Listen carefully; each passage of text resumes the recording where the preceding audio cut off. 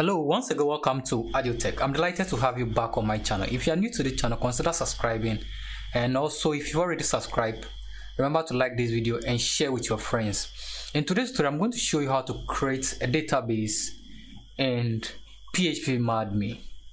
So how do we create a database in phpMyAdmin? We can use SQL statement to create a database, or we can just go ahead and then create it straightforward using graphical interface available within the phpMyAdmin.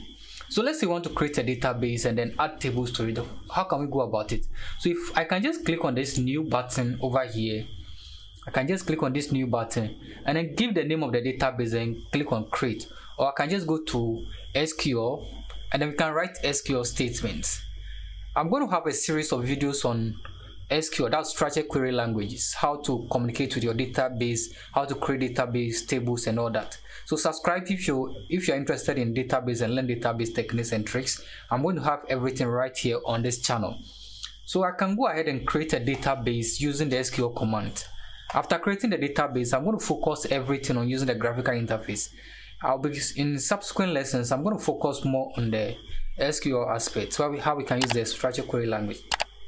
So let's create a database for our students. So we can go ahead and say create. So use a create keyword and say database. And then you give the name to that database. So let's say students. So this is basically the name of our database. So when you click on go over here, it will create your database.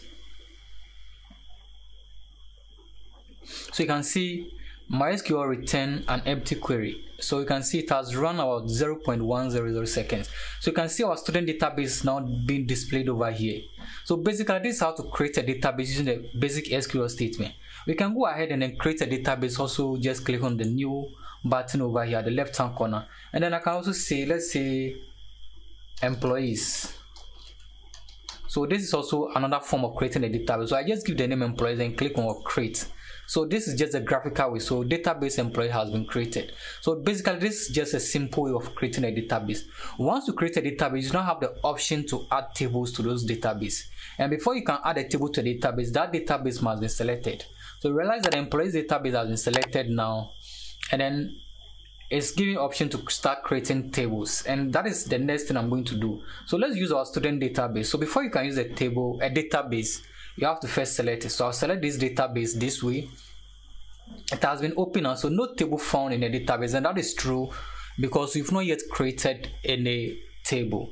We can use the SQL command to create the tables within our database, which is a bit complex, which I'm going to deal with in another video. So subscribe, and if you want to know more about SQL, I'm going to talk about DML, that's data manipulation language, DDL, data definition language, and we'll look how to use the create, how we can use the create statement, the alter table, and different other options, how we can delete, can drop table. I'm going to show you everything on this channel. So I have a lot of lessons coming that will be of interest to you. So you need to subscribe in order to do that. So we're going to create a table within our database. So let's say we have a students database. That's the name of our database. So our first table, let's say we want to create a table called users.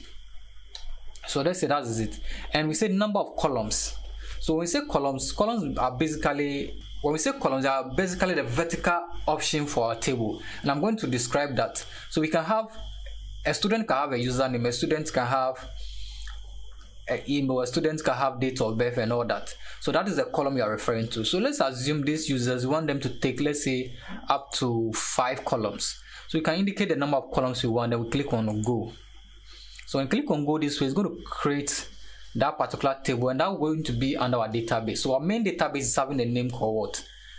Students, and now within the student we're going to have users. So you can see we have our database now set up for us. So now what we're going to do is that we're going to set up our database, and I'm going to show you some few things you need to know. Basically, a database needs to have a key called a primary key.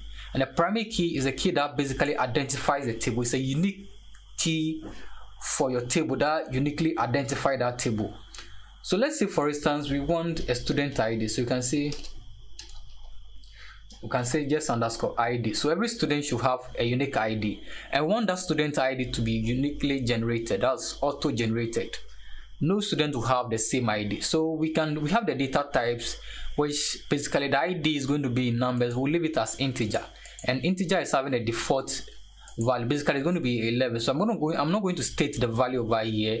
And because this is going to be a primary key, we need to add some few options. So we'll come here, and we're not going to check this because primary key cannot be null. When we say null means it's not going to have any value, so we want there should be a primary key. And then over here under the index column, we are going to set it as what? Primary key. I'll talk about the rest, unique index, and then the rest later on. But we want the user, that's the primary key for the student table. As you can see, so it's going to make the student ID a primary key, which is going to be what? Unique.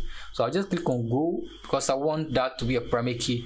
And what we have over here, this AI simply means auto increments. What this means is that anytime we add a number, a new student, automatically is going to increase the index number. So if we have 1, the next student is going to have 2, the next student is going to have 3, in that order. So we check this place, so it's going to be auto incremented. Okay, so that is all we need for this table. The rest we'll leave them as it is. And let's say we want the student to have first name. So let me type it, and the first name we're going to select a data type called varchar. So varchar simply means a data type that holds both letters and numbers. So let's say we don't know the length of the student name, so we can say 30 for the student name. Every other thing we're going to leave it as it is, because for the null column we will not check that because we want the student to type a name. Then let's say we also want the last name of the student. Last name. Let me leave at the comment section if you don't know how to store. Let me know at the comment section if you don't know how to install phpMyAdmin. I'll show you how to do that. We can either go with the XAMPP or the WAMP server. I'm currently using the WAMP server over here. I have WAMP server, I'm using this running. You can use a XAMPP to achieve the same result. So if you don't know how to do that, just give me a comment, leave a comment at the comment section, and I'll do a video on how to install WAMP or XAMPP and then set up your phpMyAdmin. So we're going to set our last name also as what? Varchar, and the last name to set it as what? 30. And I also want the student to want to take their ID. Okay, we want to pick the email, so we'll pick email as well, and the email will set it as what? Varchar as well. We don't know the length, so let's put it around 50. Maybe somebody's email may be very long. And then finally, maybe we want to pick the date the student registered, so registration. So let's say registration date. So remember, when you're giving the name to your database, it should be one word. Okay, there should be one word. So you can just go ahead and then just type. Let's leave it as it is. So registration, I think my spelling is wrong. So registration what? Dates, and that is going to be, we want to pick the dates and time that is been done. So we can use another data type called date time. Okay, we're going to pick a date time for this one. So once we are done with everything, we've set up our table columns and everything, just click on what? Save. So we're going to save this. Let's just save this, and it's processing our request, and once it's done, it will be saved successfully, and then we'll have one table over here. So you can see we now have users table. If you come under student, we should be having a table called users. So you can see we now have users table, and this is the structure of the users table. You can click on that, then to give you the structure of the users table. So the table we've created, we'll be able to check the structure.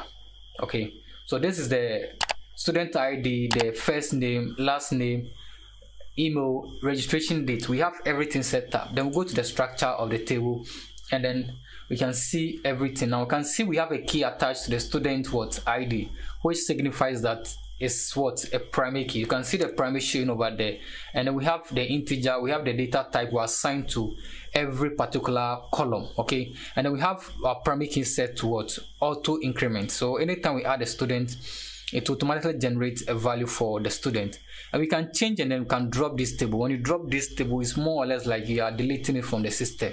Okay, so we have the first name, last name, email, registration date, and every other thing has been set up for us. I just want to show you how to create a database and then add tables to it. In my other lessons that will be coming up, what I'm going to do is I'm going to show you how to insert records into this table, how you can create more than one table and then connect them and add records to them and delete records as well. So there's a lot coming up, and then I'll also show you how to, and I'll also show you how you can export this database to another project, you can export it and use it as well. So there's a lot coming up. I'm going to show you right here on this channel. So remember to subscribe so you don't miss any of my upcoming tutorial. Thank you phpMyAdmin. Thank you so much for watching this short video on how to create a database using phpMyAdmin. Till I come your way again, stay tuned and continue visiting AdjoTech. Bye bye.